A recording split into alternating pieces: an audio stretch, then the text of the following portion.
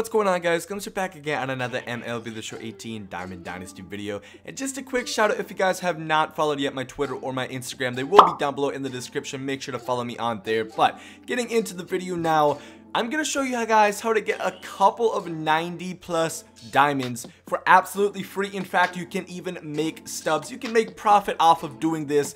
Yeah, here are the two that we're going to look at right now. We're going to look at the bat autographs and the baseball autographs collections. Of course, that gets you the Ryan Sandberg. Also, this Kenny Lofton, who has no power whatsoever.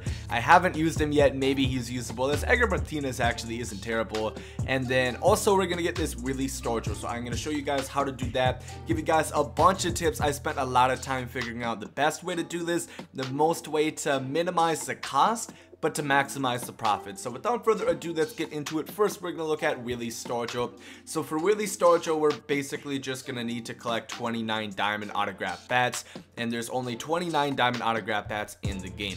Now, I went through everything, and it cost about 120,000 stubs to collect 29 diamond autograph bats. That is about 4.1k per diamond bat. I'll show you guys the market quick. There is a couple that go for a lot, and that kind of just drives up the price, as you guys will see. All of them are usually around 2-ish K, but then there's a couple that are just 13k, 16k out of nowhere, but on average, it's going to be about 4.1k a bat. And if you guys look in the program, the Willie Stargell program to be specific, you will get a couple of things. You do get 200, 300, 400, 1,400 stubs taken off the price. And also you do get a Willie Stargell autograph baseball, which will help you to do the Ryan Sandberg program, which I'll show you guys later. You do get some universal profile packs, but for stub wise, that doesn't really matter. But you get 2 soup packs and an autograph pack, and souvenir packs can be really hot. You can pull some diamond jerseys out of there that go for like 5k, so that can make it even, you know, even cheaper. And some of you guys might already have some like diamond autograph baseballs. I don't think there's any bats, but I know some, like in the immortal programs, like there's a Babe Ruth baseball, so you guys might already have some more, and it might even be cheaper, and you guys are gonna make even more stubs off of it. But for Willie Stargell, you're gonna put buy orders in for every single bat. You guys already know the drill. Always put in buy orders. Do not buy them outright. You're gonna save, you know, probably at least 1,000 stubs a bat, if not more. That's gonna be about 30k. So put in buy orders. Just overcut it by about 5 stubs. Don't be that guy that overcuts by 1, but just do like by 5 stubs, that you won't even notice the difference. And once you get all 29 bats, and once you get Stargell, and by the way, Stargell, he's one of my favorite cards in the game. I'll show you guys my stats with him. He's insane. I really like him. He's a lefty with a lot of pop. You guys will definitely like him a lot, which is why I recommend him. Sandberg, I haven't really had a chance to try out yet, but once you get the Stargell, like I said, about 120k give or take, you know, a couple, you know, like 100 stubs here or there. But you're gonna be left over with 29 NAT bats that you cannot sell, but you can put them back into exchange sets, and you can make your stubs back, or at least you could potentially make profit, or you could lose some. It all depends on what you're gonna do. Really, you have 2 options. One, you can do gold jersey exchanges, as you guys will see right here, and you can do 29 of those, and that's gonna be about 4.1k, like I said, the average price. So you'd be putting about 4.1k into this set. The average out of this gold jersey exchange, you do make 3 gold jersey souvenirs. On average, you're gonna make about 2.1k from those 3 jerseys. The highest you could get is 5.7k, and the lowest you could get is about 1k. You get 3 jerseys. Some only go for about 300, 350 stubs. Some go for about 2,000. So you have 29 of those sets. You guys can decide what you guys want to do. I don't really know what the best option is. The other option that you guys could do is the jumbo pack exchange, and basically that's you're gonna pretty much have to put in 2. This one though, you are leaving a lot of exchange points out there, which is why I don't love this method, but you can really make a lot of profit. So you can only do this one 14 times if you put in 2 diamond bats, which cost about 8.2k. Like I said, the average 4.1k. The highest you can get from this haul, you get a diamond bobblehead, a diamond autograph baseball, 2 gold bobbleheads, and 2 gold balls. The highest you can get is 14k. The lowest you can get is 3.5k. So if you look at the gold jersey exchange, the worst you can do is lose about 3K, and the jumbo pack, the worst you can do is lose about 5K. So in my opinion, I think the gold jersey exchange is a little bit better. There's more chances that you're gonna hit. Of course, on the jumbo pack exchange, like I said, you're leaving a lot of exchange points out there. If you do have something else to put in there, that might not be a bad idea, because then it'd be a lot more worth it. But if you put 2 diamond bats in there, you're leaving out like 2,500 exchange points. So personally, I would probably do the gold jersey exchanges if you do ask me. And like I said, you probably won't make profit back on that one, but luckily the Ryne Sandberg, that's actually a money maker. That is definitely a really good way to make stubs. But the Starcher, like I said, really good card, and these two kind of go hand in hand. You can complete them simultaneously. But Ryne Sandberg, if you look at his program, he only cost about 58,000 stubs. He cost about 61, but you gain 3,000 stubs throughout this program, and you also get 3 souvenir packs and an autograph pack. Along with the Kenny Lofton, who is not terrible. The Ryne Sandberg, he's alright, you know, about 75 and 70 power, 85, 95, contact, 90 fielding, 70 speed. Not a bad card at all. Pretty good second baseman. One of the best second basemen in the game, actually. And what you're going to need to do is collect all bronze baseball autographs, which is going to cost you about 5.5K. 35 silver baseballs is going to be about 4.8K. 35 gold baseballs is going to be about 11.7 thousand. Then you need 29 diamond live series player autographs. That's going to be about 22,000. Make sure to look in your inventory and your souvenirs. I do have one, and you should have one as well. Everybody got an opening day autograph. I got Carlos Correa. I think there's like 6 other ones. I think most of you guys should have that, so that's going to be one less diamond ball that you have to collect.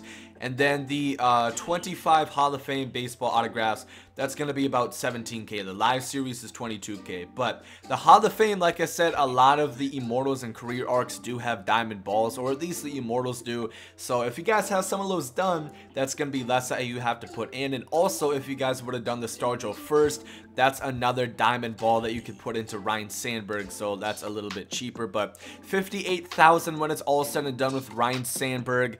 And like I said, that's a lot cheaper, and you can make a lot of stubs. The only thing is, these do take some time, especially Sandberg, because, you know, you collect so many baseballs. Because Star Joe, you only have 29 bats, and you put that into 29 sets, get 3 jerseys. That's what, 90 jerseys, give or take. So this is going to be a lot more balls, but you can make a lot of profit. So what you're going to want to do with the Ryne Sandberg is, like I said, you get bronze and silver balls, you get gold balls, and you get diamond balls. So once again, we're going to go to exchange. The diamond balls, I recommend you put them into silver jerseys. I think that is the best. I was going to show you, yeah, I did buy a diamond ball just to show you guys. But the silver jersey set, you get 5 souvenir jerseys. And I'll show you guys how this is going to work right here. When I did the Ryne Sandberg program, this is the one that I found to be most effective to me. I don't know what I have a diamond bobblehead for. I'm pretty sure I bought a ball. Okay, there we go. Here it is. Okay, so that's going to be about 725 average for each diamond ball. So just show you guys 5 souvenir jerseys. Going to open the pack right quick, and we're going to make profit off of this every single time. The Cardinals, that's an absolute great pull. Just to quickly show you guys how much profit we would have made right there. Cleveland Indians, that's about 175. The Rays is about another 160. The Cardinals is really where we're going to make quite a bit of profit right there. That's about 500 stubs right there. All said and done, we probably made at least a couple hundred stubs, and we didn't honestly get that good around. We probably got 1,000, so we would have made about 250, 300. But that's every single time, every single diamond ball, and you would have got 29 plus 25 is about 54 balls. So, you know, even if you only make 300 times 54 is a lot, actually. I'll quickly do that on my calculator. Let's just say the worst case scenario, you get about 300 profit times 54. That's about 20K that you make, but you're gonna make a lot more. If you pull like 3 Cardinals jerseys, you're really gonna be in the money. So that's what I recommend you do with the diamond balls. Then with the gold balls, this is one of my most famous how to make stub methods. You basically put a gold baseball in with a bronze hat. Bronze hats are very easy to accumulate. Make sure that you put in a cheap one. There's plenty of them, like the Twins, that's only going for 48. If you guys want to, you can put in buy orders. It's going to be even cheaper, but just to show you guys how that's going to work, this one is really really gonna make you a lot of stubs. It's gonna take a lot of time to sell off those, but overall it will be worth it. You guys will agree with me. This is my favorite way to make stubs. Like I said, it does take some time, but you definitely will reap a lot of benefits and rewards in doing so. So just gonna show you guys quick once again, just so you guys know I'm not trying to pull anything over you. See the Dodgers, that's really good. The Reds are pretty good. The Rangers are pretty good, and pretty much the prices just revolve around, you know, like the career arcs and all those sets that they have. So like the Braves, those are really, really good. The Orioles, like we pulled 2 Orioles, that's going for about 100 stubs. I know we got a Reds, it's another 120. The Dodgers, I believe, is also pretty expensive. We pulled the Padres, that's worth 100. The A's are worth 175. The Dodgers are 350, and we would have spent a gold baseball on average is about 325 plus. Let's just say 30 for a bronze hat. That's about 350. We would have made that profit back on just a Dodger hat alone, and you're gonna have 35 gold baseballs. So that is really where you're gonna run your money in. And then finally, also into the bronze hat exchange, all the silver and bronze hats, you're just gonna want to put 3 of them in there. This one, it's the quickest way to do it. And you're not losing too many exchange points.